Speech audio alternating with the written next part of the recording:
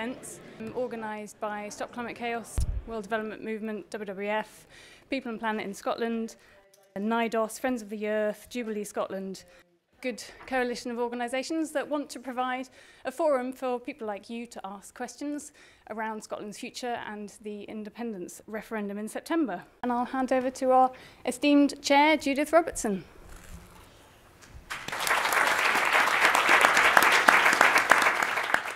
I'd go for giving this lineup a Trisha Marwick style event, so let's look out for that. A question from Robbie Watt via Twitter. How does an independent Scotland square its climate targets with reliance on North Sea oil and gas? You're looking at an industry and economies which are balanced precariously on the value of that industry, an industry that's profoundly overvalued. You're looking at a carbon bubble, and when that bubble bursts, and it will cause an economic catastrophe that will make the 2008 recession look like a broken piggy bank.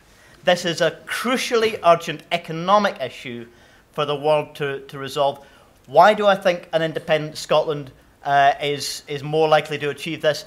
I think it is because of the scale, because of the unsustainable scale and reliance on that industry, that Scotland would face the greater urgency of moving away from its economic reliance on fossil fuels. I kind of sympathise with Patrick's ambition, but in the kind of dramatic nature of how Patrick describes it, I have some difficulty with. This is about making sure that we have this transition to a new sustainable form of living, which we can take people with us, that people buy into, that is going to be sustainable. That's what we're really looking to try and achieve. And although we'd much rather move much quicker and move towards that kind of new sustainable way of living, there are people who find that dramatic change quite difficult. So we need to make sure that when we do this in a responsible manner. And I'm Martin Mayers, I'm an environmental scientist. I want convinced that a sensibly run UK government or a sensibly run Scottish government would solve this. And I am a floating voter. This is one of the issues that I will decide how to vote on. Who would like to start to convince the gentleman in the black jacket? This is the first independence referendum meeting I've done where the environment is not even centre stage but mentioned, full stop. So maybe there's a challenge about breaking this debate out of the environment world and making this a more mainstream argument and using the chance of this debate that we're having over the next 6 months to make environment one of the key issues for all of us. Paul. Thank you.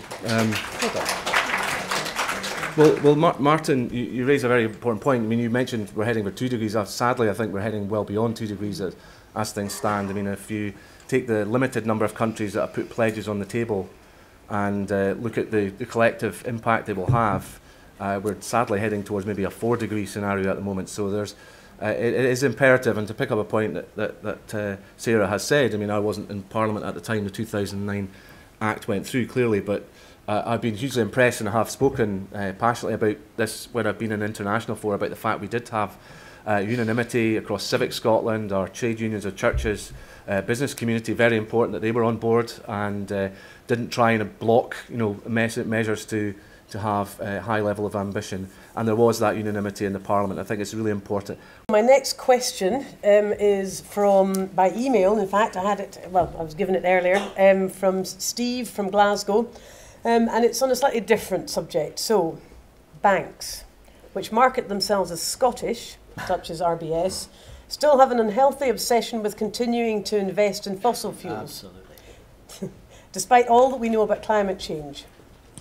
Will either independence or remaining in the Union help to control the banks? I would hope that an independent Scotland would send ministers to Europe who would advocate very strongly for that measure, rather than what the UK government ministers have been doing, of doing everything that they can to stymie it. But it does come down to the question about how accountable the market economy is, how unaccountable it has become. Opportunity to talk about what we think banking should look like for the future. For my money, I think the establishment of the Green Investment Bank in Edinburgh was a really good thing. It lets us use the renewables technology in Scotland, the knowledge we've got, the legal knowledge we've got. Tweets and retweets about air pollution. The question is, people die early every day in Scotland from air pollution. Can and how may a yes vote make a difference? If Scotland decides that we have a higher priority in tackling air pollution, then if that's a decision we take and it's higher priority than perhaps the UK would put on it, then we have an opportunity to influence if you have a direct voice at the top table. I mean, I've sat through in at least one Environment Council I attended on behalf of the Scottish Government, a discussion about vehicle emission standards. Very alarmed at the reports about radioactive nuclear waste being dumped in this country. They're in the Herald about the MOD, how they have total immunity to dump nuclear waste in the Clyde. Down at Dundrennan, the MOD from their firing range have been sending shells of depleted uranium from there into the sea. Maybe if we were to take out a lawsuit against the UK government and win some money back from that basis, could we use it for community energy projects in the nearest affected neighbourhoods? So this is a fairly toxic issue, potentially. Sarah, would you like to start on this one? Yeah, I think we need more transparency. I think we need a strong Environmental Protection Agency, which is SEPA. But I also think, we have got a shared collective responsibility for all of these issues. We're part of the UK. We're part of a country that has taken decisions. And no, I don't think I would sue the UK government. I would want to now actually have more transparency in these issues. It's an issue that's been raised in Fife in terms of Rosyth. It's not just an issue in terms of nuclear waste, in terms of weaponry. There's also long-term legacy in terms of our nuclear plants that I think we have to make sure we have transparency on as well. Those who've been in government at UK level do need to take a bit of responsibility for the actions that have happened under their watch. I hope that this wouldn't end up with one government suing another, as you suggest. But if there is a yes vote, and Paul's colleagues, his party, will be leading the negotiation, it's going to be minister to minister, I hope that they are willing to accept guidance and context from a broader range of interests than just their party interests during that period. During that negotiation, if there's a yes vote, I believe the environmental harm and the clean-up costs need to be understood as the responsibility of the UK government when we're looking at assets and liabilities, about how that division, that fair division, should happen. And the UK government, I believe, should be told in no uncertain terms that it needs to take responsibility for the consequences of decades of environmentally irresponsible action. A very strong difference will be in an independent Scotland versus a position where we stay in the UK, is we will have a written constitution in an independent country. We have the opportunity to enshrine environmental protection in that constitution, and I would certainly say that's going to be a democratic process, and I would invite those who care about the environment to contribute to that process when we are an independent country and ensure we do not repeat these kind of mistakes when we have responsibility for our defence force and responsibility for our key strategic sites across the country. If communities have land reform and have access to land and local resources and buildings, that feels like a really positive way forward. So I'd like to know where you each stand on that agenda. They don't have the ability to raise the majority of the money they spend. If you don't control the purse strings, then you can't determine your own destiny. Just like what we would argue for the Scottish Parliament, we think the Scottish Parliament should raise the majority of the money that it spends, because if you can control the purse strings, you can control your future.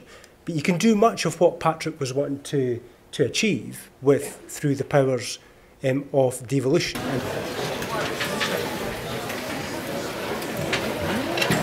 Well, I thought we've had an excellent debate tonight, and from my perspective, actually a lot of the environmental issues, the big challenges in the environment, actually it's not about where the border lies, it's about what European policy says and about what we do at the local level in Scotland. All of those things demand a Scottish Government that's fully engaged on tackling climate change and creating social justice and making sure that environmental justice is a top priority. And for me, I don't think separation helps us with that agenda. I think it's a diversion. We really need to focus on what we can do now in Scotland to make sure that Scotland's not just a greener place, but it's a fairer place as well. A transition to a sustainable Scotland is not going to be easy. It's not going to be achieved overnight. It requires a transformation of our society, our economy, and our politics. If I was convinced that that was about to happen in the context of the UK, I might even be voting no, but I see no prospect of that happening. If Scotland really wants to make that transition, if Scotland wants to show what a small, sustainable country can look like, we have to take responsibility. We have to take responsibility for making the decisions about Scotland's future here in Scotland. That's why I'll be voting yes. We know that climate change is a global challenge. It's something that every citizen on the planet needs to engage in.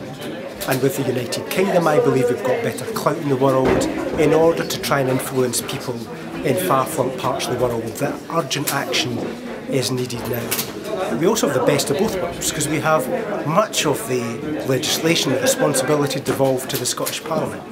So we can take local action as well as global action with our power in the world, our clout in the world, but the devolved responsibilities we have for Scotland. So I think with the environment, there is no doubt that we're better together.